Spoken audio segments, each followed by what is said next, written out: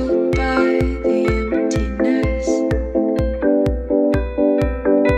Destroy the middle, it's a waste of time.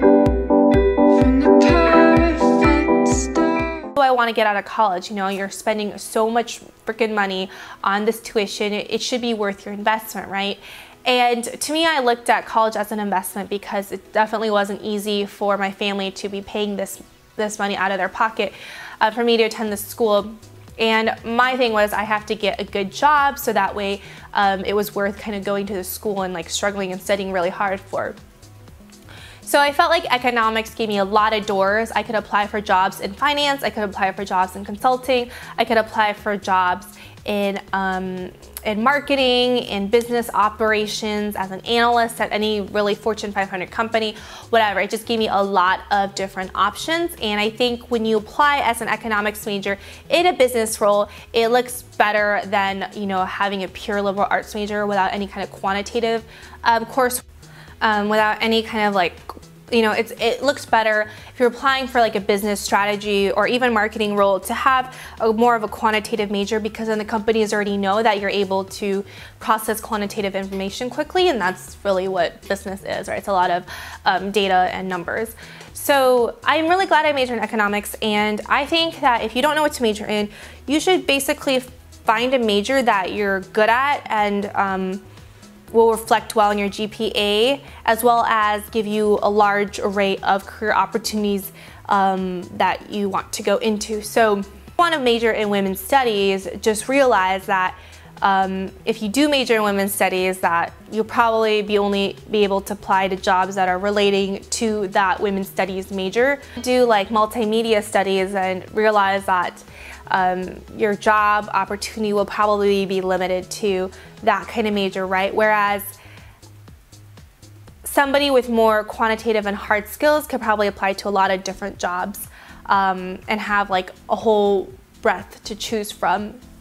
So one regret that I had was I really wanted to study computer science.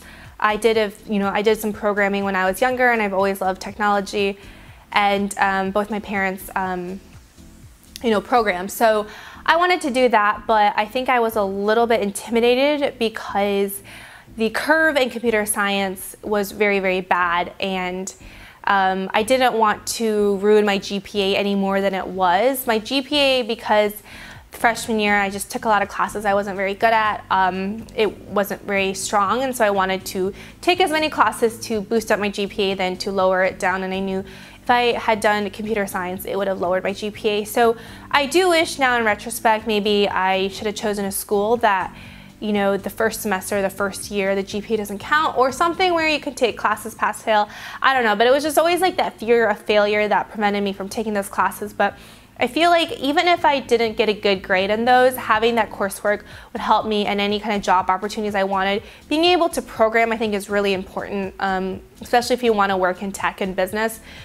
Just because, you know, everything we do is now online and everything is like technology based. So that's one thing I do regret doing. But junior year of college was like the worst time of my life for many, many, many, many reasons. But the winter of junior year of college was the absolute worst time of my life.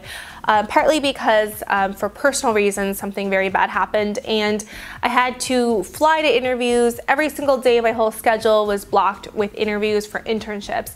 And now the internship in your junior year is super, super, super important, because that is going to give you the offer for senior year. So depending on what job you want, what school you go to, all that kind of stuff, usually they select from the pool of juniors to give full-time internships to, right? Because it's less risky to give a job offer to someone who's worked at your company for 3 months than it is someone you just interviewed. So I remember, you know, Monday through Friday, I missed like all these classes. I would be flying to New York, and there's always snowstorms and snow delays. And you know, oh my God, it was so stressful. I like lost like 10 pounds in that month because I was so stressed out. And then you're interviewing, and then after one interview you have a second round interview, and then you have a third round interview. So there's just so many like different cuts, and you have to read, like I did a lot of finance interviews, so you have to read all the Wall Street Journal and like really understand what's going on in the markets. And honestly, I had no interest in that kind of finance. I still don't have interest in that kind of thing so much, simply because I never had any real world business experience. I didn't really know exactly what things were going on, but eventually I also interviewed in consulting jobs, and consulting was something I really wanted to do because I love technology and I love like working with businesses, and I love business. It's just so fascinating to me. And so I did work at a consulting firm my junior year, and I was really happy because only like 3 or 4 people from my school got it. But to get that job, I had to hustle really hard actually for any opportunities, simply because I didn't have anything that stood out super well. Like I didn't have any really great research. I didn't have that high of a GPA.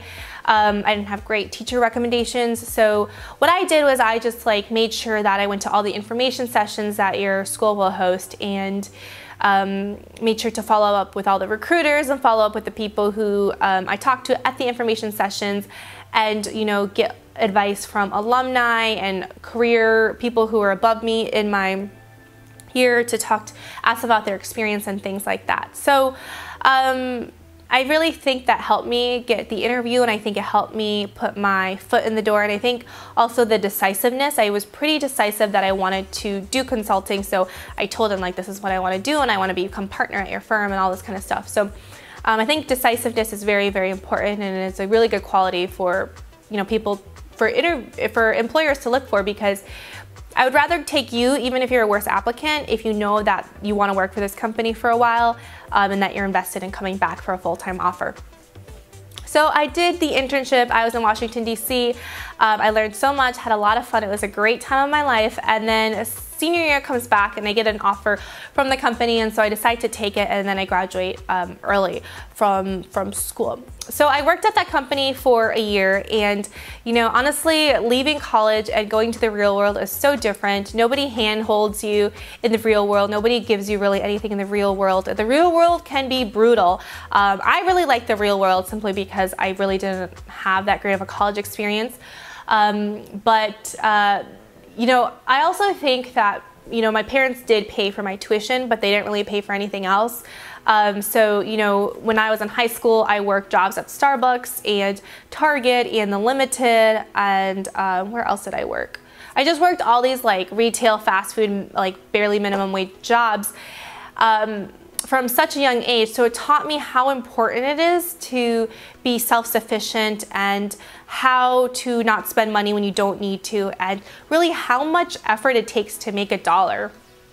And I'm really glad that as soon as I was old enough to drive, my parents forced me to work there, because, it taught me that, if you don't sweep the floor right, your bosses are gonna yell at you. And if you don't come in on time, your bosses are gonna yell at you. And if you sleep in when you're supposed to be opening the Starbucks store at 4 in the morning, your bosses are gonna yell at you and you're gonna get fired. And from that kind of work ethic, it really taught me, that kind of transferred over to being very professional, trying to be on time. If you're gonna tell your boss that you're gonna get something done, you should better as well get it done, right? And just respecting kind of that corporate environment. Because when you're a youngling in college and you come from like a good school and you have a good major, you think that you're the shit and people should bow down to you. But then you go from being at the top of your class to now being at the bottom of the totem pole, and it's a huge shift. And people, in corporate America, they do not care what school you went to, what degree you have, what sorority you're in. They just care about, can you get this stuff done, and can you help us make more money? That's really what companies care about. And ultimately, to get a job somewhere, you have to bring in more than you cost. You have to bring in more revenue for the company than it costs for them to pay for your salary, your insurance, your health insurance, whatever. So that's really why, so that's the whole deal of it. That's the reality of job hunting and job searching. And